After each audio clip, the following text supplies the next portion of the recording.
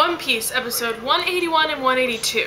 On the last episode of One Piece, Wiper killed Enel! But I get the feeling he's probably not dead. We're getting a flashback, but I don't know whose flashback it is. There's this old guy who I believe has the same voice as the narrator, and he's oh, it's Baby Kamakiri, he's so cute!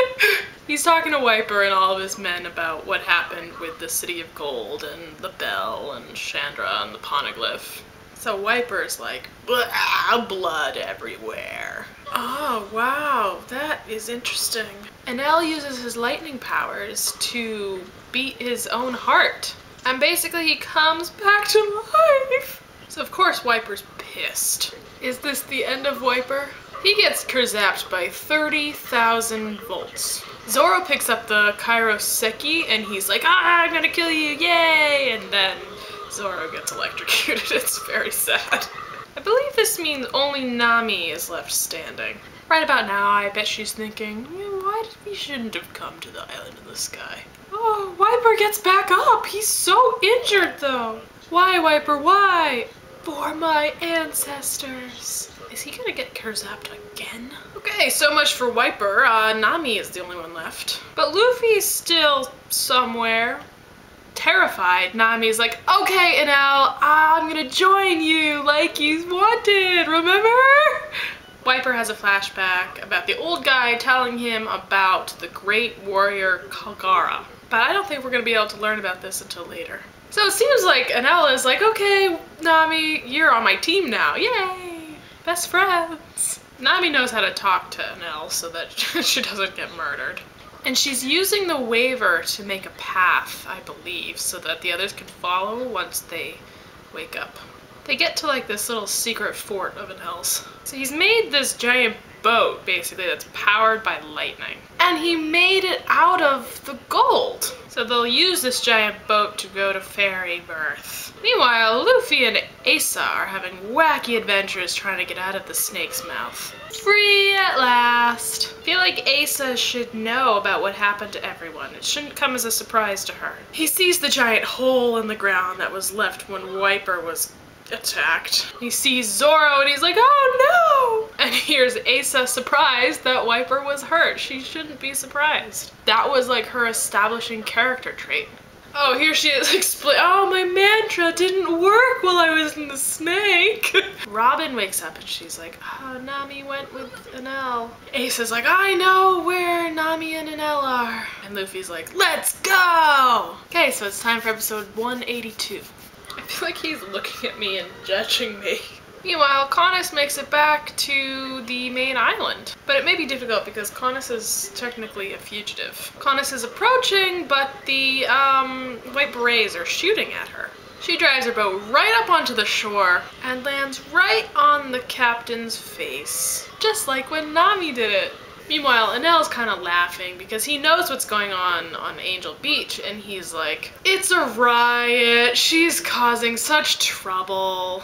Enel explains that in addition to knowing where people are, he can also pick up on conversations with his like electric abilities. I'm not positive, but his hearing is really good too. No wonder he has a god complex. Enel is suddenly like, what's going on? I think it's because Luffy's just coming.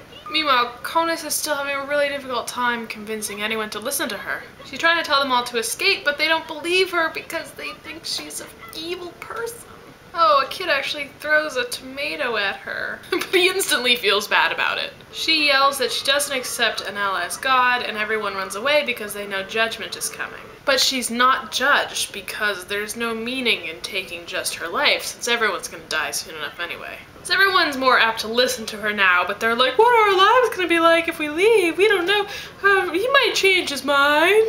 She pretty much bitch slaps them with her wisdom. So then everyone's like, okay, let's escape.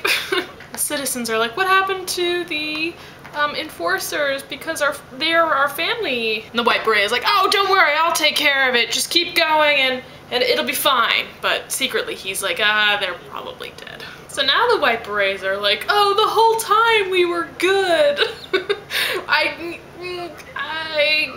I don't need the YAAAAYs to redeem themselves. So Conus is like, okay, you take care of everything, sir. I have to go back and rescue the Blue Sea Dwellers. Meanwhile, Luffy is approaching Enel's little fort.